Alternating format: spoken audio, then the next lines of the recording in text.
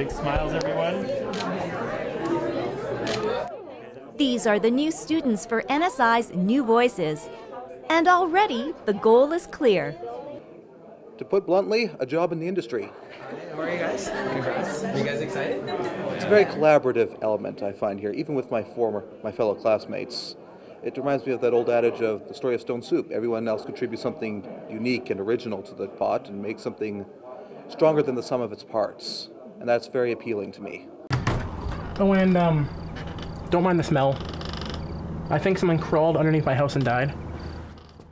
NSI New Voices is a training program for emerging Aboriginal filmmakers. So it's for young people ages 18 to 35.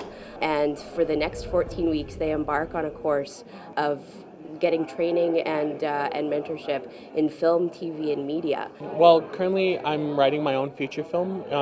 It's based on the missing and murdered Indigenous women. You know, we have to tell our stories, and our stories have to get out there. And the only way that we're going to do that is if we tell our stories. Hi. I'm Brad. I know. We went to school together. Really?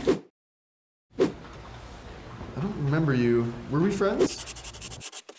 One thought that really stands out at the moment is something dealing with our problems facing our brethren and sistren who have slipped through the cracks of the system and who are in need of assistance. And, you know, this is very much an industry that the eyes are on you.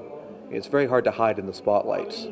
And to expose something like this and to promote a solution to this is something very appealing to me. So we bring in a lot of mentors, people with huge connections in the industry, and they get to have one-on-ones with these people, and ultimately, later in the course, they end up pitching them their stories in order to get made into short films.